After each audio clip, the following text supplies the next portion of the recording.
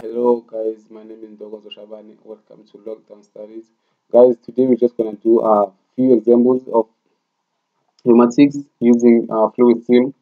So I'm just gonna quickly go through the example. So we have the first example. Let me fix it. Okay. So now I'm gonna read it to you. The machine head of a precision grinder needs to continuously reciprocate over the cylinder head surface being finished. The speed of the stroke must be controlled in both directions. So now let's quickly grab some useful words. The machine head. So the machine head, guys, is just like our our actuator. The machine head. We don't care if it's the head of a precision grinder or whatever, but the machine head is the one that's gonna be reciprocating. That means it's the one that is gonna be moving back and forth. The machine head is representing our ceiling, our actuator, or it's gonna be attached to the actuator or whatever, I don't know, but it's representing our actuator and it's gonna be moving back and forth. So the actuator is gonna be moving back and forth continuously. Okay. So now we're gonna highlight all those important words or terms over a cylinder. We don't care where it's gonna be. Guys, don't pay attention to that. They try to confuse you. We don't care where it's gonna be reciprocating. What we know is that it's gonna be reciprocating. That's what matters right now. Okay, if it's gonna be reciprocating on top of a table, it's gonna be over a cylinder. We don't care. It's gonna be reciprocating. Okay, now don't pay attention to that because they even put a word cylinder, that's gonna confuse you a lot. Cylinder head surface being finished, what is being finished, and then it's gonna confuse you. Just right now, what you need is that it's gonna be reciprocating continuously. Okay, and then the speed of the stroke must be controlled in both directions. So now it is going to be moving back and forth. The speed in both directions must be controlled. So say I wanted to go forward with 15 meters per second, and then when it returns to the resting point, it must come with say 5 meters per second. So that is going to be then something like that, you see. So then the speed must be controlled in both directions. So now that gives us the clear picture, or that makes it easy for us to know which type of a cylinder we have to use. Because remember, okay, I'm just gonna have to start over. New file. Remember, we have two types of cylinder. Okay, we have a single acting cylinder and a double acting cylinder, and we have to control the speed of the speed of extension and the speed of retraction. We have to control both speed in both directions, remember. But right here, I don't think you can control speed of retraction. You can only control speed of extension. Why? Because it retracts. I'm sorry, guys. It retracts due to force of the spring. So which means the speed, it is like a constant speed. You can't change it because the retraction is caused by the spring. You cannot change the speed at which it retracts at, but you can change the speed at which it extends, because it's gonna be controlled by the flow of air from the source. So now you can change the airflow rate so that it's gonna go fast or slow depending on which speed you want it to go with, or to travel it. So now, but here we can control speed, because say okay, I want the pressure to be 50%. I'm saying here, then it's gonna and then 20%, then it's gonna. You see, you can control speed in both directions. Then now we know which one to use, and then we delete. You see that, thank God we have just two options, and then we know when it's not this one, it's obvious it's this one. So we're just gonna use this guy. And again, we need to have power supply. air supply, and then air service. Don't forget to put your air service, and then rotate 90 degrees. Now you can just connect it. Easy. There you go. So again, we need something to do the back and forth, back and forth, back and forth, back and forth. So now, guys, what comes to my mind is that since this guy is gonna be continuously reciprocating, but you don't need a human being to press a button or push a button. They didn't say anything like that. There's nothing that involves pushing a button or pressing a button. It's gonna be doing that on its own. It's gonna be going back and forth on its own. It's gonna be doing that automatically. So now, guys, let's go back to an electric circuit. Say you have an electric circuit, and then you have I'm just gonna make an example. You have, what is that? What is that? A solenoid? Okay. Say okay. Just say you have a servo motor. You have a servo motor. Then it says 90 degrees, 0, 90 degrees, 0, 90 degrees, 0, 90 degrees. If you plug it and then you leave it like that, it says 90 degrees, 0, 90 degrees, 0, and then you don't press anything. It means you have a sensor that's gonna sense where it's at 0 and then at 90 degrees, and then give it an instruction, say, okay, now at 0 position, go to 90, and then when it reaches 90, there's a sensor again that's gonna say go back, which means everything, we don't need a human effort. It's gonna be doing everything on its own. So we're gonna have everything is done. That everything is taking place is controlled by electricity. Right here, everything that's going to be taking place must be controlled by pneumatics. So we don't need valves that are mechanical operated. We need valves that are mechanical operated, but they must be attached to this guy, act as a sensor. So now we need a sensor that's going to sense. Since they said, okay, since they said it must go back and forth, this is your look at this pen. So this pen is actually your shaft of your actuator, of your cylinder, and then it's gonna push, push, push, push. So if now I have a sensor here that's gonna say push, now it has reached its end, and then gives out an instruction, says retract, and then it retracts when it gets the resting point, and then we have another sensor that says now you are at the resting point, extend, and then extend, which means you might have two sensors that's gonna be able to sense if it is at a resting point or the end point. Now what you're gonna do, you're gonna introduce something new. It's called a roller lever. A roller lever.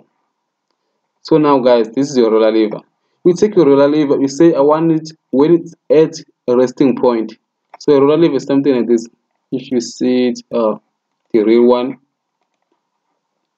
just gonna rotate 90 degrees. It's something like that, and then it's gonna be placed right here at the resting point. And then again, we're gonna have another one. We're gonna have another one placed at the end point. You see, now this one says if this guy is right here resting here, it's actually resting on the valve, and the valve is actuated. When it extends to the next valve, and then it's gonna be actuated as well. You see, so now it's right here, it's resting on the valve, and then the valve is actuated, which means air is flowing through here because this one is actuated. This guy is resting on the valve, so nobody is pressing the button. The button is pressed by the shaft. The shaft is resting on the valve. Now when it extends, it's gonna rest on this one as well. You see, so now you do that when you do it practically, when you're doing real parts and stuff. Right here, you don't need to do that. What you can do, you just have to name it. Say I have this point A. The resting point is point A. You go here to this blue dot, double click, you label it. Say I'm gonna have my point A. This is point A. Say okay. And now goes to, you wanna place your point A right here, right? So I wanna place my point A. You have your parameters. Never mind the parameter. Go to the actuating labels. Say I wanna place A. Okay. Where we wanna place your A? I wanna place my A to this point from 0, where it's resting, straight to 50 into the middle. So it's resting right here, and then it must be in contact with A, the valve A, up until it's right here. It has extracted 50% of its length. Okay, so now we say okay, there you go. Then you say okay, now you have your A. So this is your A. It's right there. You see now A and A. You don't have to drag it and put it there. No, just give it a name. And then come to this one, say, and then give it a name. Say this is point B. Okay.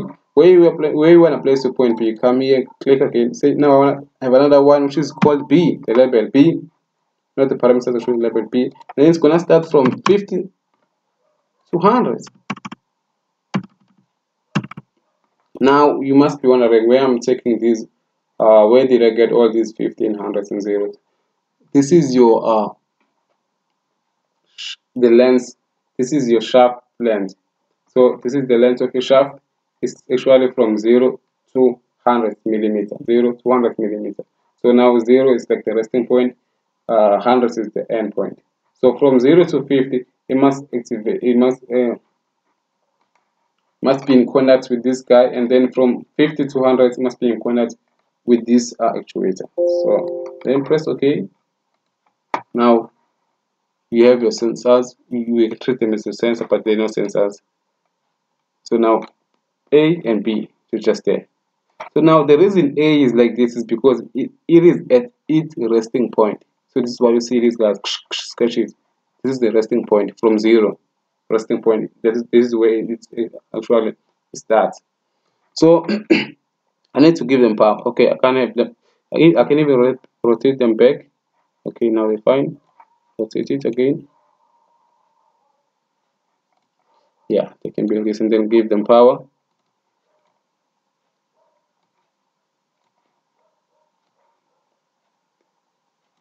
There you go. So now I need something that's gonna provide air, that's gonna supply air to this guy, and I cannot take air from these guys. I can, but I don't think it's a good thing to take air that's passing through the valves. I must have air straight from this point to that one, which means I'm gonna need a 5-way valve. But now the mechanical, but that one is gonna be controlled by these ones, which means I'm gonna need a pneumatically operated one. But now a 5-way valve, pneumatically operated one. See this one. But let me check this one out. This one has a springs. No, not this one. So this is the one I need. And then on this side, I put this one. On this side, I put this one. And then I have my inlet here. This is where I'm gonna put air. So now air is supplied straight from the surface, straight here, and then from here straight there. When you press it, it's gonna be flowing through the side. See, I have something like this. But remember, we have to control the speed as well. I said the speed must be controlled in both directions, which means you can't connect these two guys. You have to delete them. And then now we need air flow control. Where is it? There is flow control valves. And then you click on it, you find the one way, because the forward direction and the backward direction.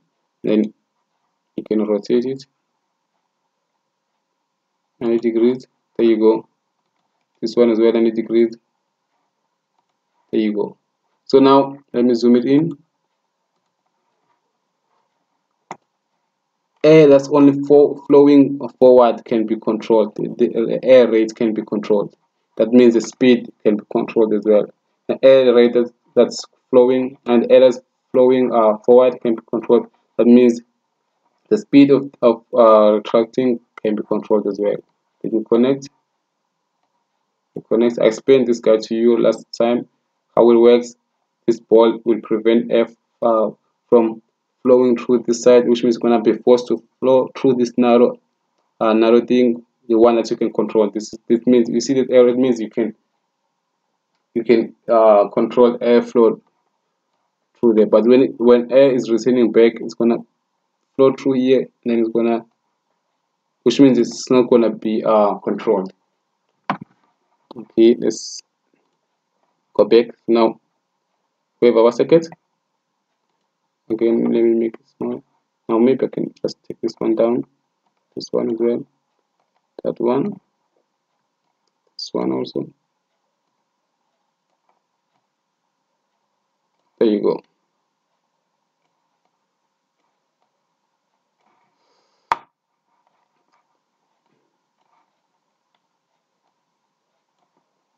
Okay, that looks terrible.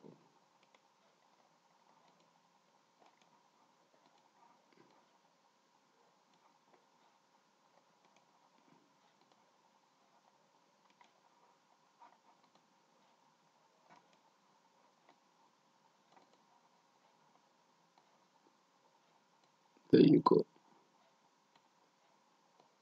I'm sorry, I messed up the lines. Okay, perfect. Perfect.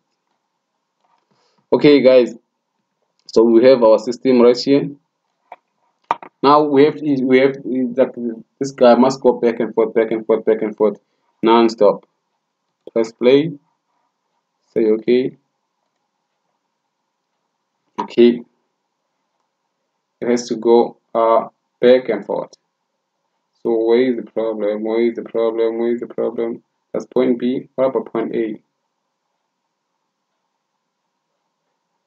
Something is wrong with point A, guys. We might have a problem. So air is flowing through this side, but not flowing this side. Okay, let's go check here. Point A is 0 to 50. Point B, okay, say 100, and then play. That's fine. That's fine.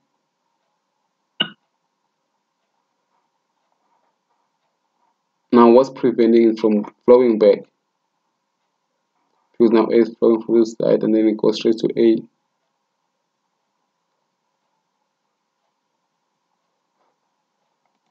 Okay, this is supposed to be B. Say this is A. This must be A, and then that must be B. So we twisted our things. Say play. Okay. Okay. It's going back and forth. Okay. You see. So the mistake that I made was. So let me tell you the mistake that I made. Let me delete this first. So the mistake that I made, I said this is B, and then I was supposed to say this is A, because now this is where it is at its resting point, which means this one, when it's resting, it must allow air to flow through the side. Then it's gonna push this valve to the other side, so that it allows air to pass through here, and then it pushes forward. When it's at B, and then now air will be flowing through the side. See, so I'll swap them around. I'm sorry about that. So now let us change the speed. Remember, I said we have to work with the speed as well. So this is where you change the speed. It's going back and forth with the same speed and the same speed.